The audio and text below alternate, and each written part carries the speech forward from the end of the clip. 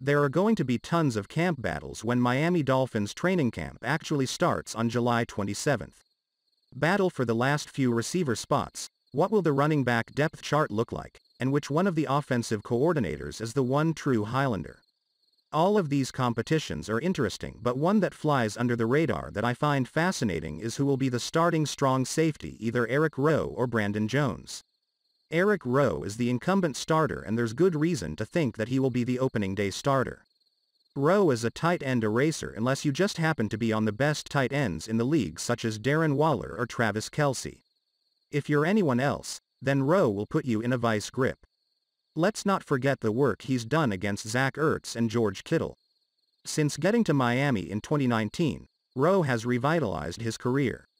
He signed a 3-year deal in 2019 and has lived up to the contract. Last year, Rowe had 66 solo tackles, 2 INTs, and had a major hand in the Dolphins' defense, being in the top 10 of defenses against tight ends. He truly has been a real find, a true Brian Flores guy. Flores knew what he could do with Rowe with the work he saw firsthand up in New England. He switched him from corner to safety, and Rowe instantly looked more comfortable and played with more confidence. I mean, you don't get dubbed the tight end eraser for nothing. On the other side, you have Brandon Jones. Jones was drafted last year in the 3rd round out of Texas. I think you're lying to yourself if after Jones was drafted if you said that you knew a lot about Jones. I know I didn't, and like most of you, I went and looked at any highlights I could. He looked good, but what does that really mean? I figured he would play sparingly. I was wrong. He played more than just sparingly.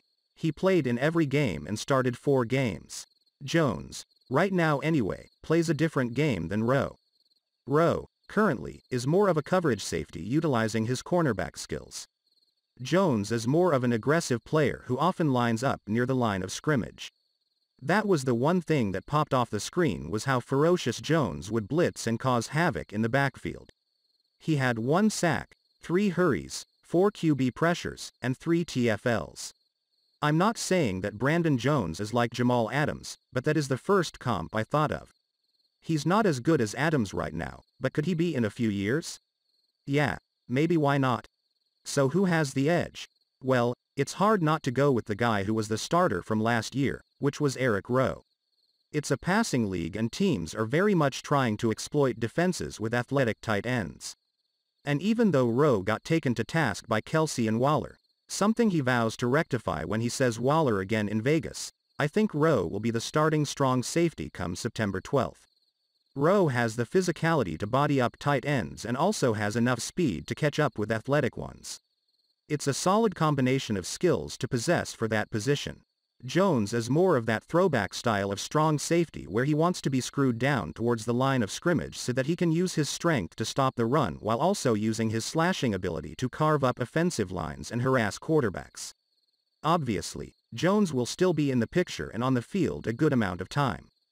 The Dolphins' secondary is a vast one, but Jones has a skill set of being a heat-seeking missile that can blow up offenses. He will have a spot on the defense. In a year, I wouldn't be surprised if Rowe was gone and Jones got tabbed as their new starting strong safety. I just think Flores won't want to pay Rowe again, though I know it won't be for bank-breaking money. Regardless of what the Dolphins do at strong safety, it's good to know that no matter what they do that the position is in above-average hands.